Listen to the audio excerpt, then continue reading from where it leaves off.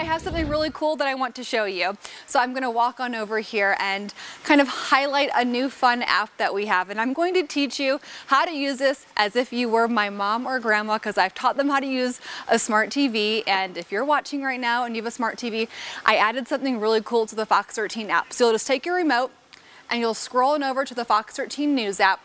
When this pulls up, you can either watch us live on TV, which is what we're airing right now, or if you want to scroll down, we have First Alert Weather, and I made a really cool loop for you that is going to just give you traffic information on demand, so you can just watch this and it will leave the graphics up and it will cruise across the entire state for traffic graphics and then also current conditions, and we'll look at some maps, satellite, radar, temperatures, and then a 6-hour forecast here across the state as well. So if you're ever running late and you need to just quickly get to that forecast and we're not on the air, you can just head on over to our app on your smart TV and scroll on over to that live First Alert Weather, and you'll get your forecast here across the state. So a fun little feature that we added. I also added this tutorial on my Facebook page.